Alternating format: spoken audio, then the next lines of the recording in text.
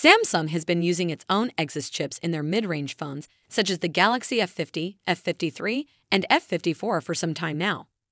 It's unlikely that they'll switch back to using Qualcomm chips for their upcoming mid-range devices, including the expected Galaxy F55 next year.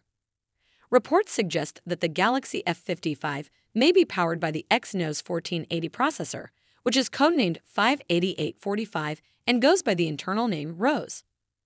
While details about the camera setup are currently limited, it's anticipated that the phone will feature a 50-megapixel primary rear camera with improvements to the front-facing camera. Other expected features include a 120Hz Super AMOLED display, stereo speakers, an IP67 rating for dust and water resistance, and Gorilla Glass protection. Fans are hopeful that Samsung retains the microSD card slot in this device.